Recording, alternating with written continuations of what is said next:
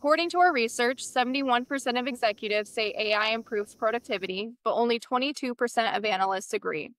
Steve Wilson, you've built AI tools firsthand, so we'd love to hear from you. What's the disconnect between how these tools are designed versus how they're received in the SOC? Walk around any cybersecurity trade show, and there's been this amazing transition in the last 2 years where every single vendor has spray painted AI on the side of their booth and on the side of their products. So when we look at 1,000 different professionals getting surveyed, they may be looking at 500 different AI technologies, products wrapped under that umbrella.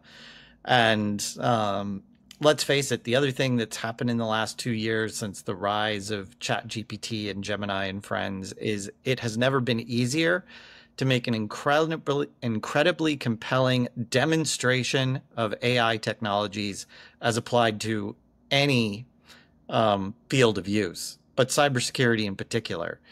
And so I think what we're seeing is a lot of selling going on out there that looks really exciting and compelling.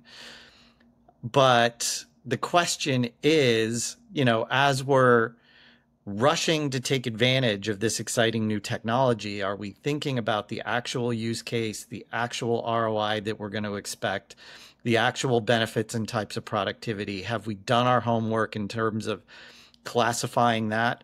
Is it an opinion that it's made us better or worse, or do we have objective criteria about how we evaluate the before and the after? And I think in a lot of cases, people are rightfully feeling the urgency to adopt these technologies, but I think it really helps to put these things in place where you know how to evaluate them, you have criteria, and you can objectively measure the benefits and decide whether you're getting them or not.